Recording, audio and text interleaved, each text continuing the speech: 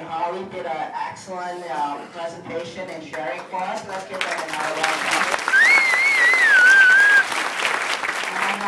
So a little background about myself. I was a software engineer in the business right now for 8 years, okay? So I just want to share, when I first see this business opportunity, just like all the guests here, I was like very skeptical because I think like, hey, how can this happen just 2 or 3 years? I studied so much and go to school and work my butt off. I still, just trading time for money.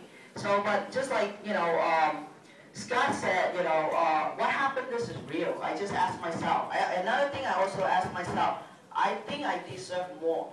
I work so hard, every day. How many of you feel you deserve better lifestyle, more money, you think you work more? How many of you feel like that?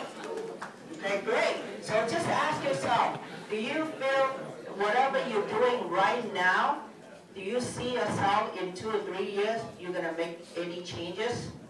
Ask yourself that question. That's also coming to my mind at that moment. So I want to say that the only difference is the mindset you have, okay? So if you really, feel that you work more, I would say come out and evaluate more. Sit down with the person who brought you here, just, get more information, or come to the next event and just get more information. The best event we should go to is what?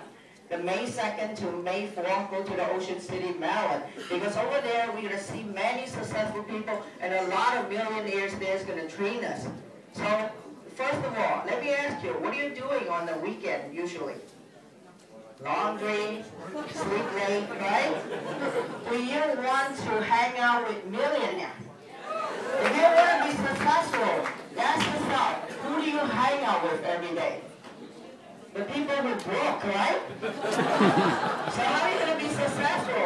So if you want to be successful, you're going to hang out with millionaires. So that's the weekend you can get a chance to hang out with millionaires. So it's all about the mindset. Do you want to stay poor or you want to be rich? Let me ask you, what does a poor stand for? Pass on opportunity repeatedly.